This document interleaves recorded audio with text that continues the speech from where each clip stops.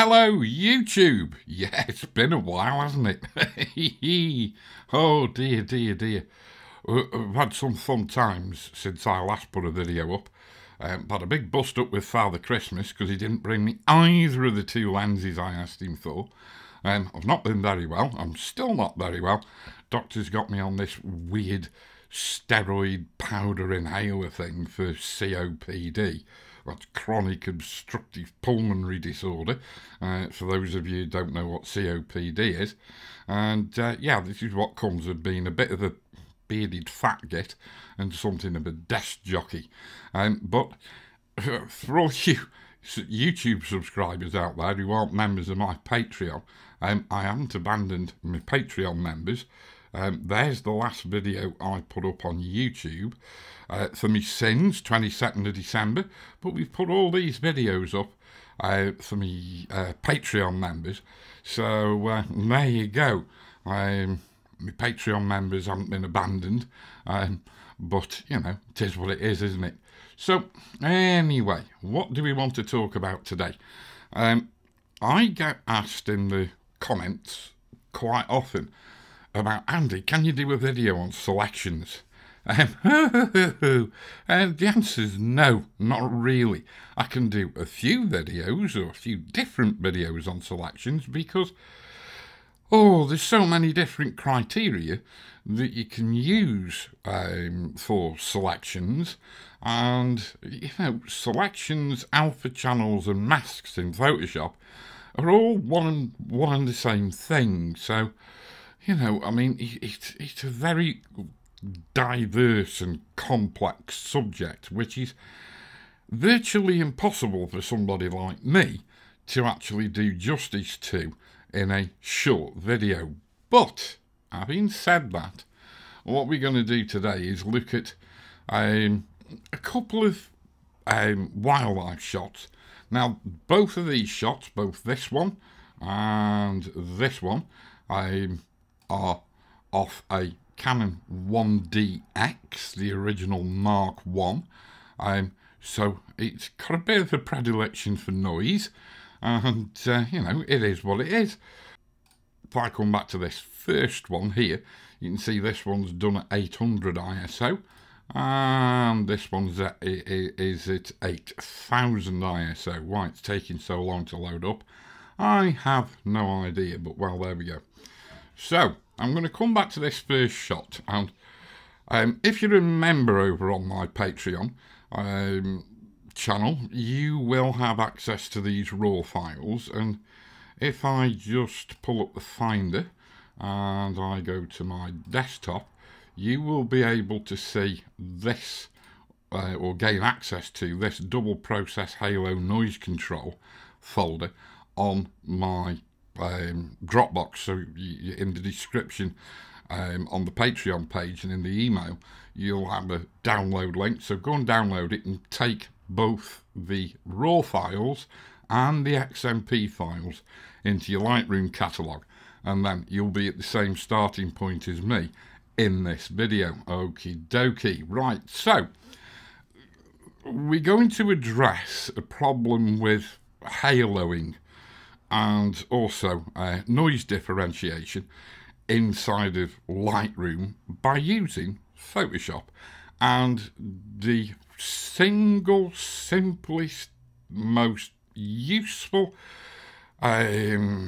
facet of processing inside of Photoshop using Lightroom, and that is double processing. And I do keep banging on about double processing, especially to my Patreon members, because it is so damn simple and so damn useful.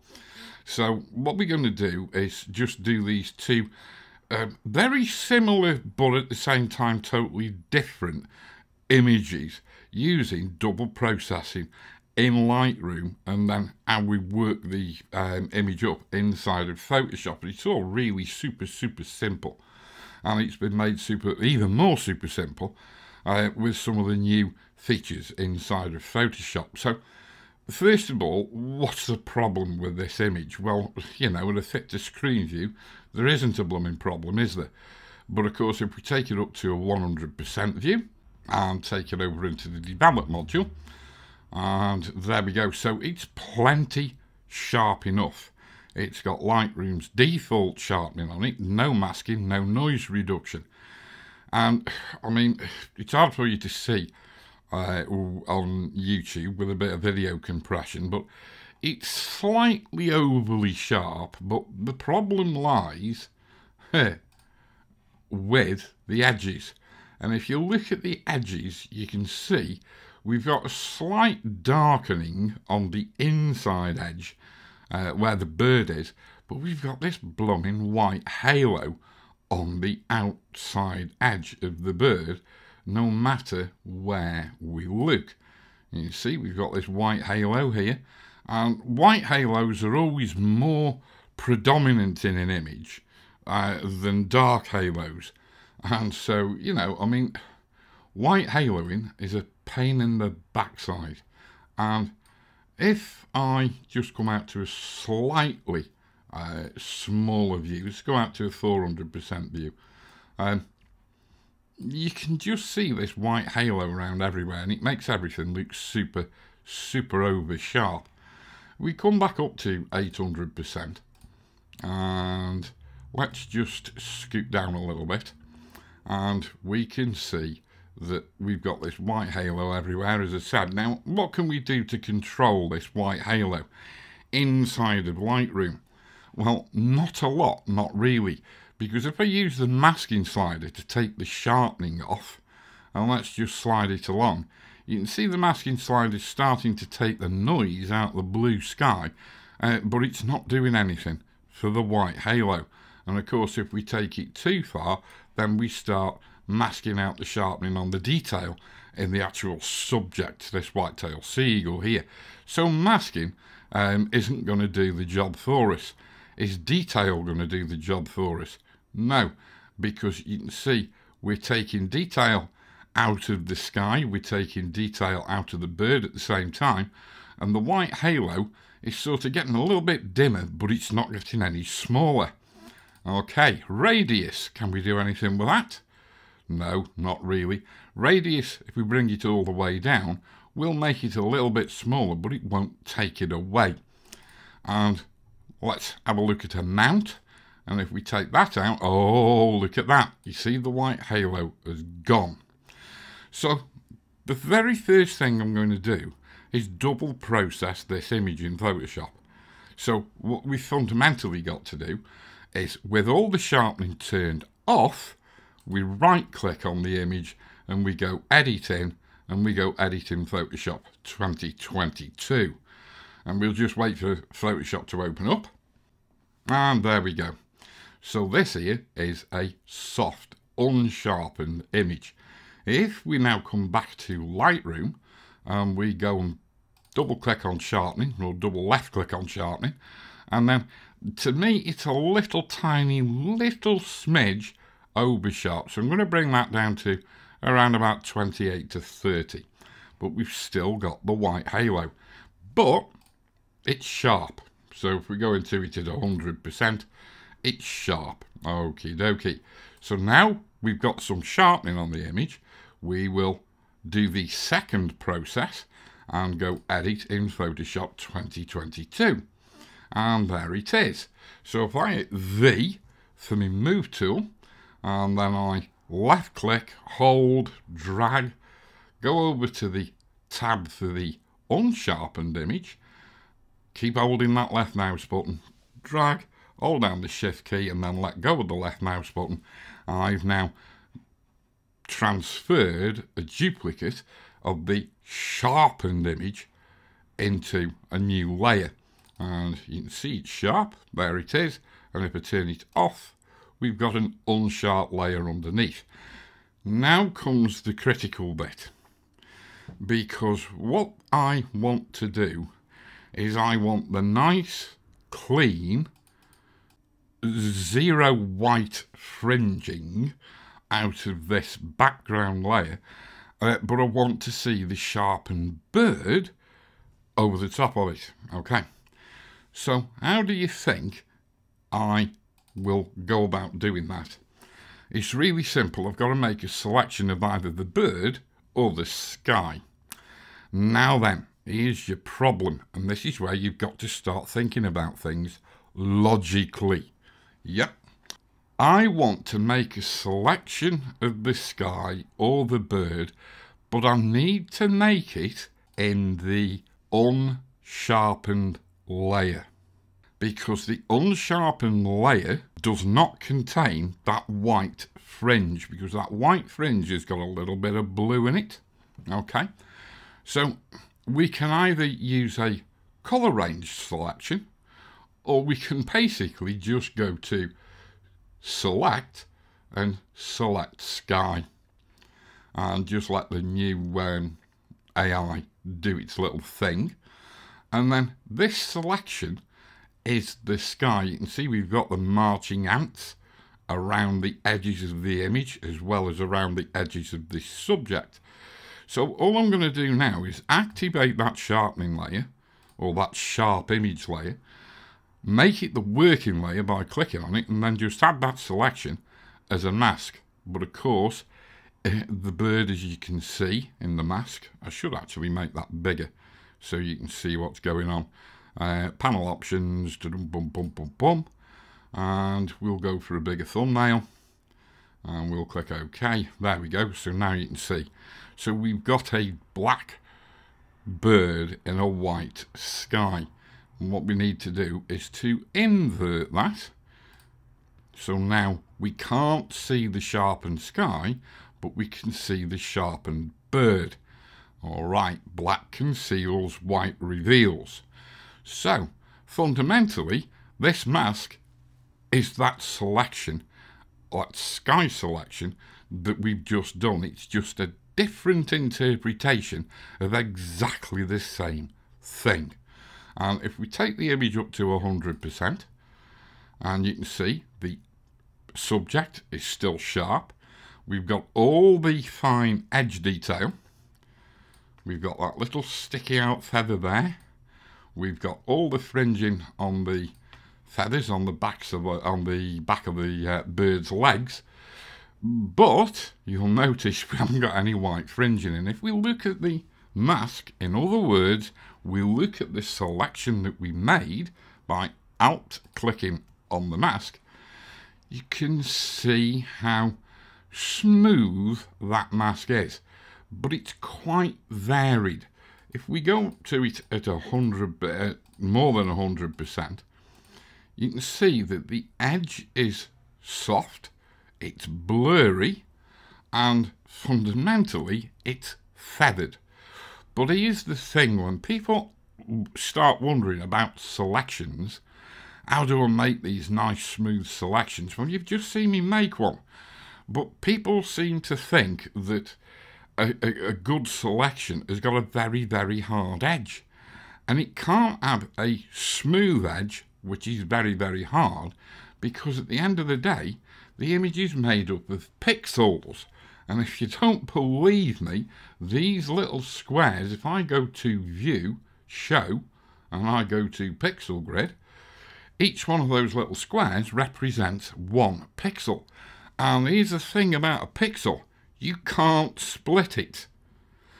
Every single pixel in the image has to have exactly the same tonal value. It has to have the same colour value.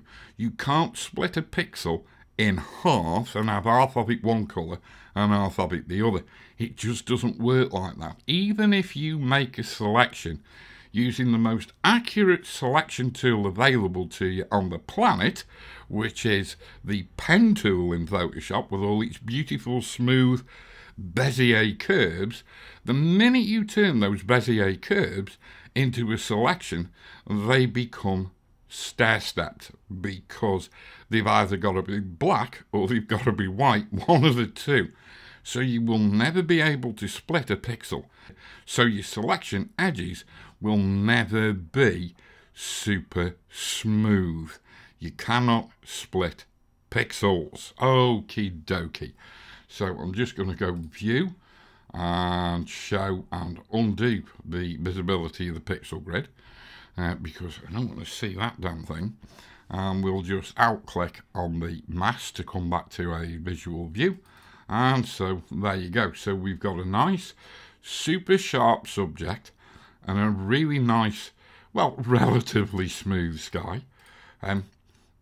If you were to do a print off this, the noise and apparent grain in the sky here would not be apparent in the slightest. But, you know, if I turn that mask off by shift clicking on it, bang, you can see the white halo. Off, on, halo, no halo. Yeah, okay. So that's that image sorted.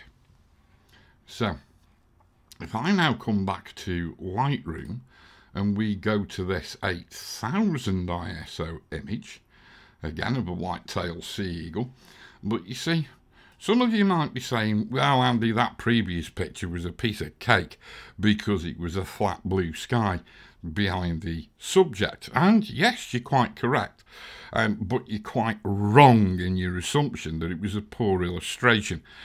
Basically because there was so much contrast between the subject and the background, therefore the haloing showed up a lot more predominantly in that image than it shows in this image, where fundamentally the background and the subject are exactly the same colour palette and pretty much the same tonal value.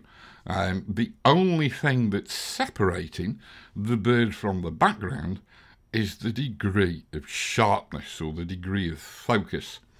All right, so the reason you must always be prepared to modify the way you work is because each individual image will demand a different approach to this self-same problem. And of course, we've got the self-same problem here in so much as slightly different. What I want to do is keep the sharpness of the bird, but of course I don't want to have this super noisy background. So, I mean, yeah, we could run this image straight away through Topaz DeNoise and we will get a perfectly acceptable image out of it. But, you know, let's just try work it. I mean, because Topaz DeNoise actually costs money. Not a lot of money, and it's good value for money. But it's, you know, I mean, it's just another tool in our armoury.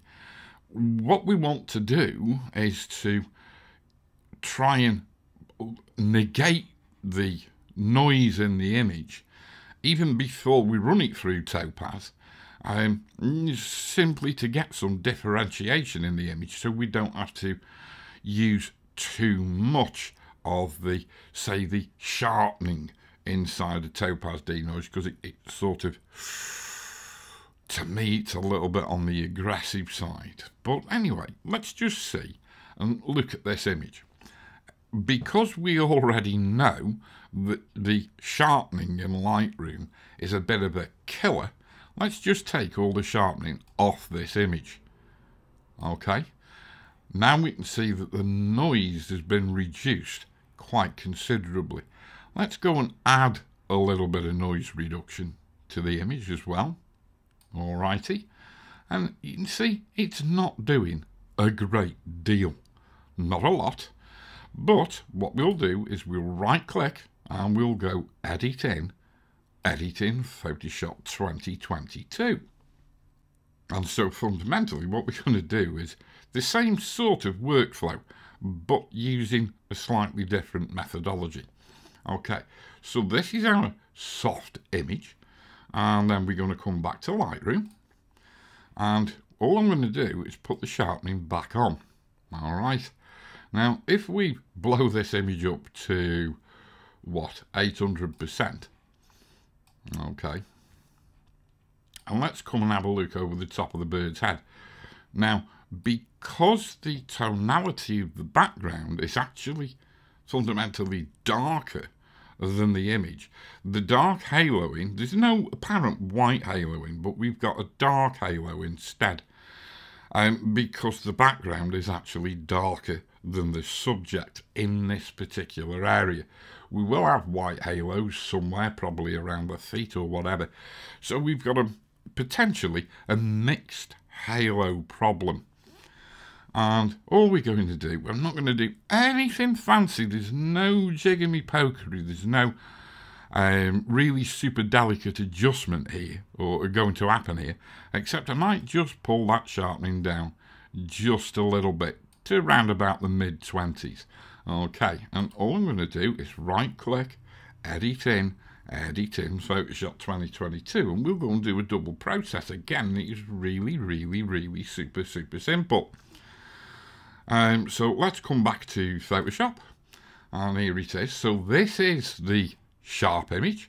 Let's just take it up and check. Yep, that's the sharp image, and we will bring that out to fit to screen view, and again we'll hit V to pull up the move tool, and we'll move the sharpened image into a new layer above the soft image, and hold down the shift key, let go of the left mouse button. There we go.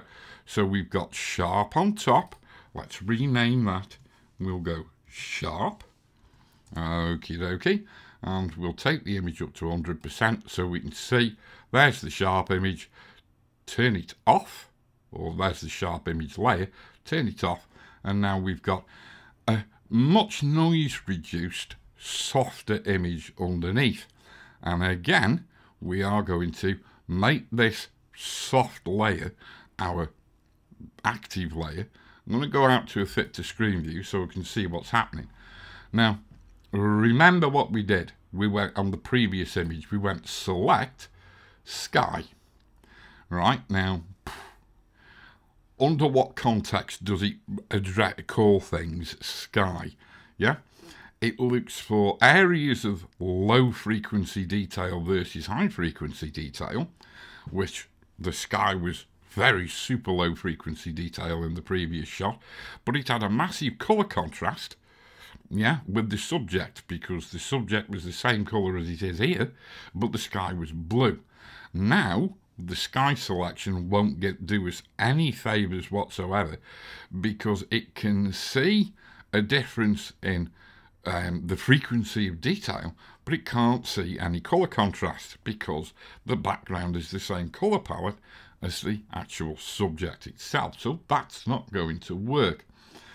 So we will select, deselect, and so what fundamental criteria can we use to select the subject? Well, we could try select subject, but it's still not going to work. So let's just give it a blast. It's worked to a degree, but there's lots of gaps. It's not selecting in between the feathers because there's no tonal variation and very little contrast variation in there. So again, let's go select, deselect, and let's try select focus area. Let's see what happens now, because now it's going to try and define or ascertain the difference between what's sharp and what isn't. And bear in mind, we are working in the soft image layer, because that soft image layer doesn't contain any haloing, be it white haloing or dark haloing, or at least the dark haloing contained in this soft image layer is at a minimum. So just on auto, output into a selection with the soften edge option checked. That's not looking too bad at all. So we'll say, right, okay, output it to a selection, and there you go. I mean, we missed one little bit of the feather there. And so what we could do is we could undo it and go and reselect it. So let's go to select, deselect. Let's go back, select, focus area. And let's just see if we can get it to pull things together a little bit better. So we can add to the selection, you can see, because we've got the add to selection active. We can just click there and see if that makes any difference. That's pulled a bit back in. Just click on the end again, and there we go, we've got it. So now we'll go OK, and all we'll do is come up onto our sharp image layer, activate it, and click the masking icon at the bottom of the layers panel to add that as a mask. So now we've got a white bird, okay, so we can see the sharp bird in this sharp layer, but we can't see the background because the mask is black, so we can't see the sharpened background. So let's take the image up to 100% and let's have a look, and let's turn the mask off by holding down the shift key and clicking on the mask. So there's our relatively noisy background, and there's our relatively smooth background. Okie dokie. So fundamentally we've achieved the same result, the result we were looking for, because if I go up here, you can see we've got no dark edge over the top, and we've got no artifacting where that dark edge was. And so, you know, I mean, if I just shift click, there you can see the dark edge because we've turned the mask off, and you can see we've got some little colour artifacting going on in there. And so if we just shift click again to reactivate the mask, I'm now going to go to layer, okay, and we'll go to flatten image, and then I'm going to duplicate this layer.